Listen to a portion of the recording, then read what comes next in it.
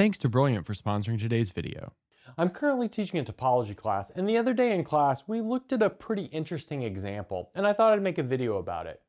And so it has to do with this topological idea of path connectedness. So let's quickly look at the definition.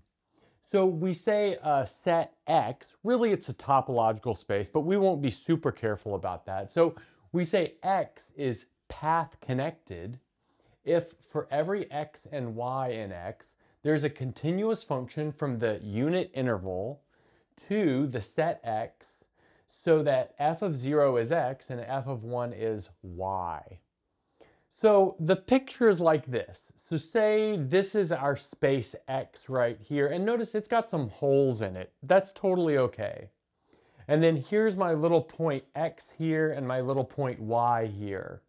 And a path can be thought of as like a curve in your space.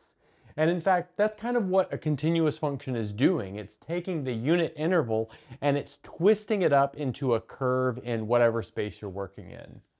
And so notice that this is path connected because, well, I've got this path from X to Y. And X and Y here are playing the role of like arbitrary points.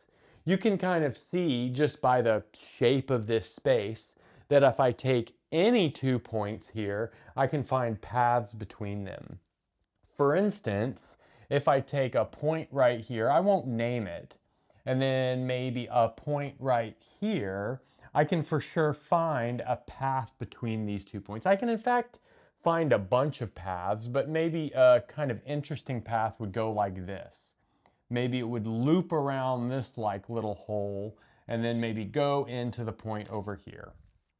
Okay, so anyway, I think now we've got some sort of idea of what it means for a space to be path connected.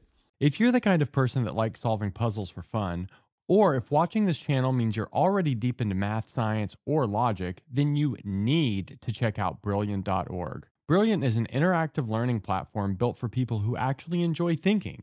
It's not about passively watching videos or memorizing formulas. Instead, you do math, science, computer science through hands-on, bite-sized lessons that actually make you feel smarter. What I love is that Brilliant doesn't just teach you what to think, it teaches you how to think. It's like your brain gets a workout, and somehow it's fun. You can dive into topics like their updated science courses. They help you make sense of our universe at every level, from the mechanics of simple machines all the way to the mind-bending physics of black holes. Learn to think like an engineer as you design electric circuits, gear systems, and stable bridges. Develop your scientific intuition through visual, interactive problem solving that gets you hands-on with key concepts. Try everything Brilliant has to offer for free. Scan the QR code on screen or click the link in the description. You'll also get 20% off an annual premium subscription. Thanks once again to Brilliant for sponsoring today's video. So if you take r squared, so in other words, the plane, and you take away all of the points where both coordinates are rational, then you still get something that's path connected. Now, until you see how this works, this seems like a kind of a crazy result. But then after you see how the proof goes, you'll see that it isn't really that crazy of a result. Now, why does it seem like a crazy result, you might say? Well, q squared is dense in r squared. And so by dense, we mean that like if you go between any 2 points from q squared, no matter how close they are, there's going to be a point that is outside of q squared. Another way of thinking about it is like if you form the whatever the closure is of q squared, you get r squared. So anyway, I've made a mock-up of what this picture might be. So all of those dots there are in q squared. So you can think about those as being removed, and r squared minus q squared would be everything left over. And so our eyes can't really resolve the distance between all rational points and maybe non-rational points or just real valued points. And so this is just a way of like thinking about it. Okay, so how is this gonna go? Well, let's do it in kind of a step-by-step way. So let's take any 2 points, X and Y, where the coordinates are irrational.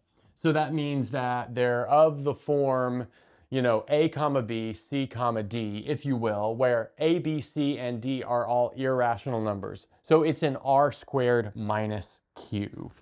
So let's maybe go ahead and write those 2 points over here. So perhaps this would be our point X, and perhaps, for the sake of argument, this over here would be our point Y.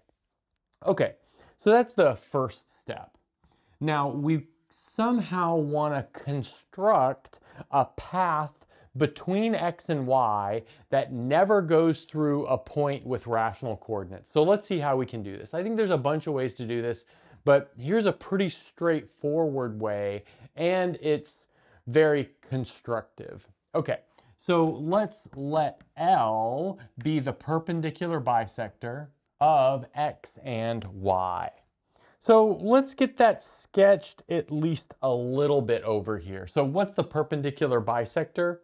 Well, it's the unique line that goes through the midpoint of X and Y and is perpendicular to the line containing X and Y. So let's see.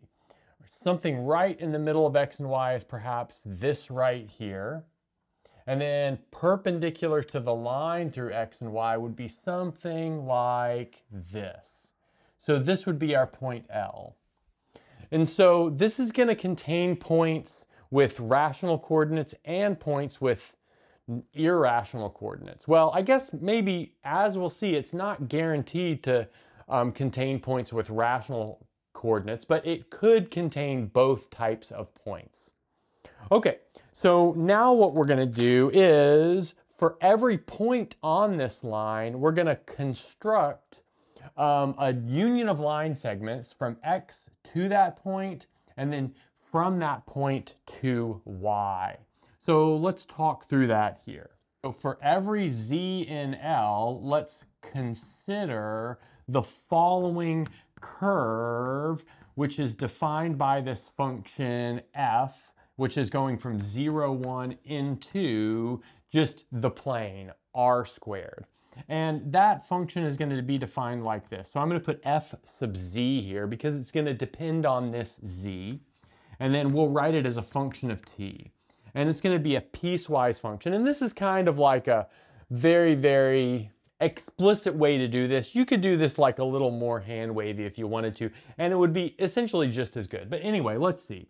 This is going to be 1 minus 2t times our coordinate x plus 2t times our coordinate z.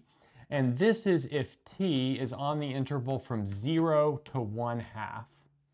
And then let's see, it's going to be 2 minus 2t times the coordinate z, and then plus 2t minus 1 times the coordinate y if t is on the coordinate or on the interval from 1/2 to 1. And so now I'd like to observe that if I plug t equals 1/2 into this upper definition of our function and this lower definition of the function, I get z in both cases. That's because t equals half will zero out this term, and it'll just leave us with z. It'll zero out this term and leave us with z as well. So since at the place where these two components of our function overlap, they're equal, that means we have a continuous function. And that, if you're taking a topology class, is sometimes called the gluing lemma for what it's worth. Okay, cool. So let's see what we've done here.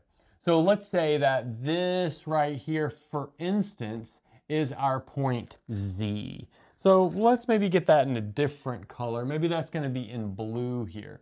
So this blue point right here is our point Z. And then our function f is essentially making a, what is it? A union of line segments from X to Z, and then from Z to Y. And just, for the sake of argument, let's point out that our function evaluated at 0 will most definitely be X.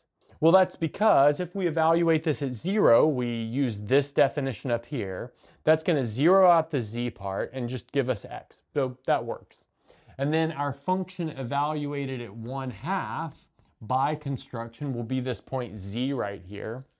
And then again, by construction, our function evaluated at 1 will be on y. Now, this is most definitely a path from x to y in R2 for all z in L. The problem here is that if we pick z in a maybe unlucky way, we may go through a point with rational coordinates. So how can we argue that there's most definitely a way to pick this z so that we don't go through points with rational coordinates? Well, here's how that goes. So let's notice that since our line L is essentially the same as the real number line, so I'll just put that here. Maybe in a topological sense, we would call this homeomorphic. But, well, why is that? Well, this line right here can be thought of just as a copy of the real line, just smashed into the real plane on a tilt like that, if you will. But that means that L has uncountably many points. But if L itself has uncountably many points, then that means that there are uncountably many fz paths from x to y. And another thing to point out is that they only intersect at x and y. I think that's pretty clear because notice if we pick another point right down here, for instance, that's going to go here and here. It's only going to intersect, our original path at x and y. That's going to be true for all of these if you pick a different z value. But, well, notice that q squared is a countable set. So since it's a countable set, it should be possible to pick a z so that this path doesn't contain anything from q squared. Now, how could we maybe write that down a little bit more carefully? Well, we could do it like maybe by way of contradiction. So if every fz path, so we'll just consider fz is the function, but we'll write fz path for the actual path there. So if every fz path contains a point from q squared, in other words, a point where both coordinates are rational, then we have a one-to-one or an injective map which starts at R and then it's sent into L via this maybe way of thinking about L as essentially equal to R, and then this is injected into q squared. And well, what's the map from L to q squared? Well, it's just the choice of whatever point that we found from q squared into L. But now that's a problem because we've got this injective map that starts at R and ends at q squared. But that means the cardinality of R is less than or equal to the cardinality of q squared. But of course we know q squared is countable, whereas R is uncountable. So that's our contradiction. And so what does that contradiction give us? Well, that means that this is false right here. In other words, there exists an fz path that does not contain any point from q squared. But if it doesn't contain any point from q squared, then it lies completely in r squared minus q squared. But that gives us our path completely contained in r squared minus q squared from any point of r squared minus q squared to any other point. But that's exactly what we need for this space to be path connected. And that's a good place to stop.